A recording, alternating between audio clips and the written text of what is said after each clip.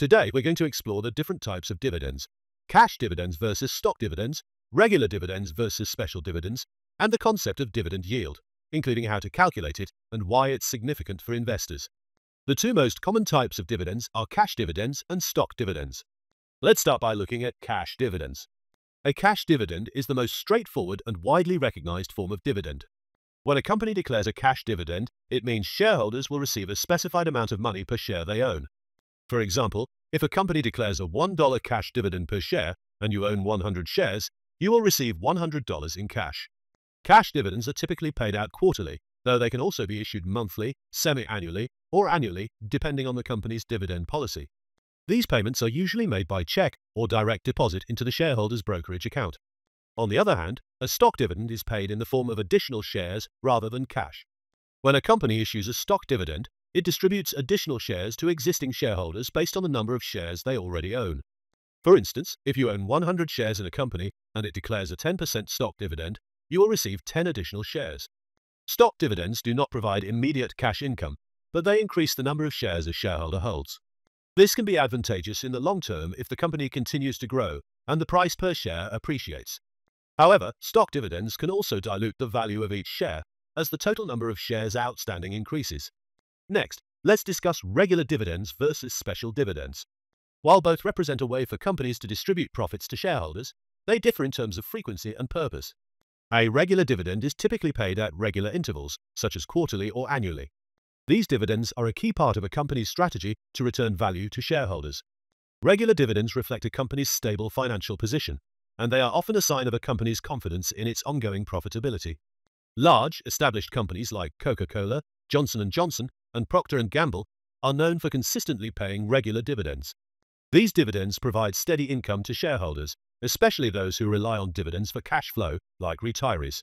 Regular dividends are usually predictable and are often an important factor for investors when choosing stocks for their portfolios. In contrast, special dividends are one-time payments made by a company, typically after a significant event or when the company has an unusually high profit. Special dividends are less predictable than regular dividends and are often seen as a bonus for shareholders. They are not part of a company's ongoing dividend policy and are usually paid when the company has surplus cash or after the sale of a major asset. For example, if a company sells a large business unit or experiences a windfall profit, it may declare a special dividend to distribute some of these extra funds to its shareholders. Special dividends are typically larger than regular dividends, but may not be repeated in future periods. Now let's talk about dividend yield, which is a key metric for investors looking for income from their stock investments. Dividend yield represents the annual return on an investment based on the dividend income relative to the stock price. To calculate the dividend yield, you can use the formula: dividend yield equals annual dividend per share divided by the stock price times 100.